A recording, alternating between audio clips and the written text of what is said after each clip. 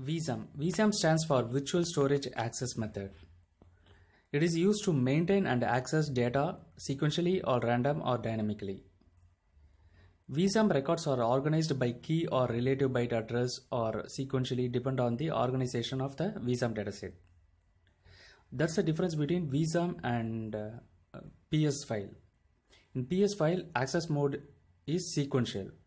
You cannot access random or dynamic in sequential file. Whereas in VSAM file, you can access either sequential or random or dynamic depend on the VSAM dataset that you use. So VSAM dataset must be cataloged before it used. Catalog contains the information about the dataset like space, name, access criteria, security, etc.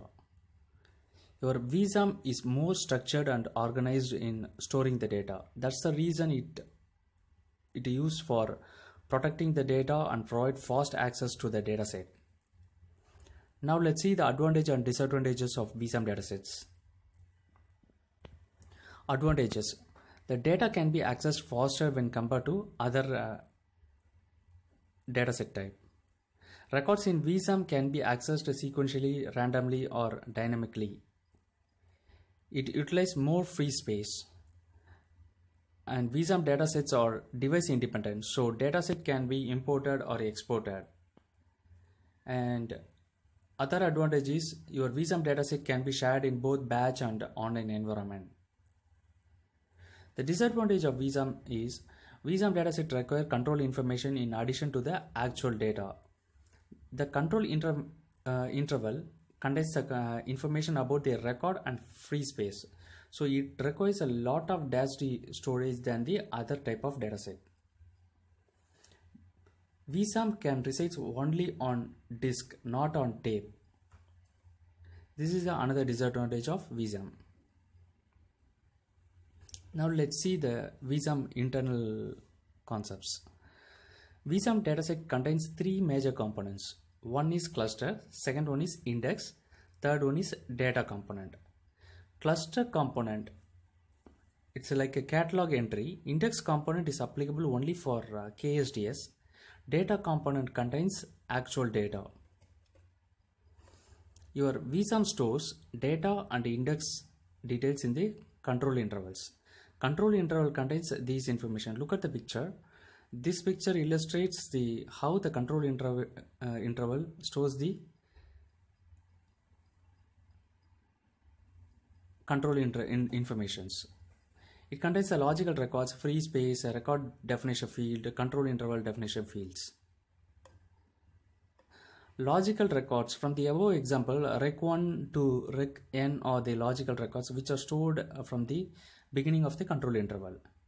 Free space is used for data to be inserted. If you want to insert additional records, you can use a free space. RDF is a record definition field. It describes the length of the records and tells how many adjacent records are of the same length. It is a 3-byte field. Next is control interval definition field. It is a 4 bytes field. It contains information about the control interval like length of the data, amount of free space, etc. The maximum size of control interval is 32K. That is 32 kilobyte. And the minimum is 512 bytes. If the records are available, if the records are variable size, then separate RDF available for each record in the control interval. If the records are fixed size, then each control interval will have only 2 RDF, that is a record definition field. Let's look at the diagram of VSAM cluster, how it internally stores the data. VSAM cluster is a combination of data component, index component, and a sequence set. Data component actually contains the actual data. Index component present the index related information. VSAM is able to retrieve the data component using the index component, and here index component is applicable for KSDS. Okay, index set has multiple levels with pointers to point the sequence set. Sequence set points to the control interval of the records to access the data. It consists of highest key for each control interval is stored here, and it also consists of primary key and pointers to the control interval of the data component.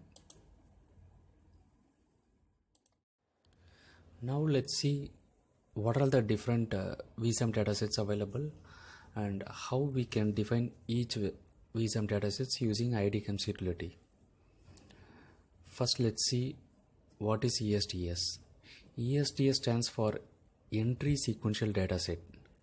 It works just like a sequential file which contains only cluster and data components. Okay, we must mention non-indexed while defining the ESDS cluster. It supports only sequential access in the batch program. Random access is possible only if it is in CACS. Using RBA, you can retrieve particular record from the ESDS. In batch mode, random access is not at all possible. Say for example, my ESDS file contains 1000 records. If I want to access 992nd record, I have to process sequentially from the first record. Now let's see how to define ESDS file. You can use this example to create an ESDS file. I have named my ESDS file as userid.kanika.vsam.esds. My volume name is VOL002. Record size is 80,80. Then I have allocated space quantity as track. My control interval size is 4096. Since it is ESDS, I have used non-indexed. So this non-indexed keyword is mandatory to create ESDS dataset. Next, KSDS. KSDS stands for Key Sequential Dataset.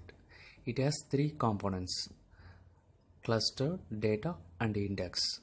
We must code indexed while defining the KSDS cluster. Here, data component consists of sorted records which are based on the key values. Index component consists of key values and pointer to the data records. Records are sorted based on the key fields in KSDS. Each key must be unique, so duplicate entries are not possible in KSDS. And your KSDS dataset can be fixed or variable length record. When you have to pass a key value to get particular record in KSDS, then this key value is searched in the index component first. Once it is found, it passes the corresponding memory to the data component and retrieve the results data from the data component. Let us see how we can define the KSDS. So this example illustrates how you can create an KSDS file. I have named my KSDS file as userid.raghav.vsam.ksds. Here I have given the record size as 80,80. Then I have allocated other attributes related to KSDS file. For example, space quantity as track, control interval size as 4096, free space is allocated as 20,20, like that. Since it is KSDS, I have used keys and index parameters. The length of the key mentioned here is 4, and the offset is first position. In keys parameter, first position starts at 0, second position starts at 1, and so on. So you have to be very careful when you are defining key. Indexed keyword is mandatory to create KSDS datasets. So KSDS contains a data and index component. So I have defined the name of both data and index components here. RRDS. RRDS stands for Relative Record Data Set. RRDS records are identified using relative record number. Records are stored in number here, so we must mention numbered while defining the RRDS cluster. It has only cluster and data components, and it supports sequential, random or dynamic access. One more thing is it does not support primary key index or alternate index.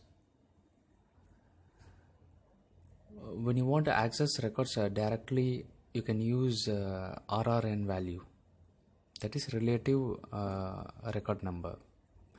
Let us see how we can define the RRDS dataset. You can use this example to create an RRDS file. In our example, the name of the cluster is userid.naveen.vsam.rrds. The record size is 80,80. Then I have allocated space quantity as track. My control interval size is 4096.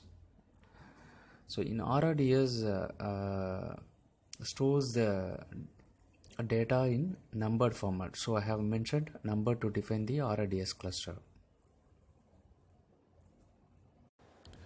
Now let's see what are the different VSAM datasets available and how we can.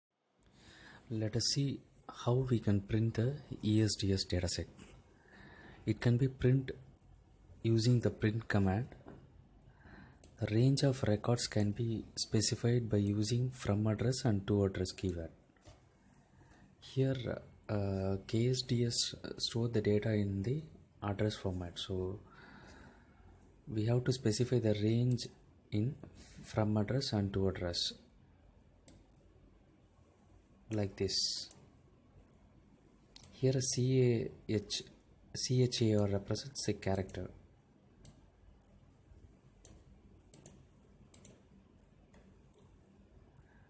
How do you print KSDS dataset? KSDS dataset can be printed using the keyword from key and to key. The syntax print command and character is same as printing the ESDS file, but in KSDS you have to use the keyword from key and to key.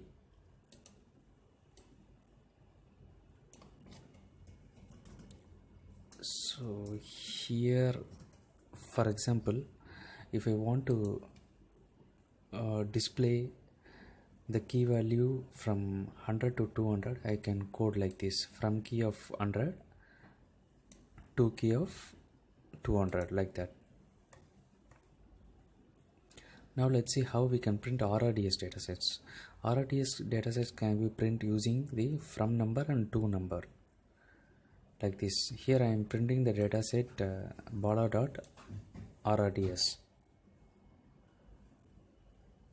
character from number of 1,3. So when you code like this, assume the user id bala.rrds contains 5 records. When I print entire datasets, all the 5 records are processed like this. So whereas when I execute the above JCL, only 3 records will be printed because I am using the range from 1 to 3 in the control card. So when I execute the JCL, the output will be printed like this.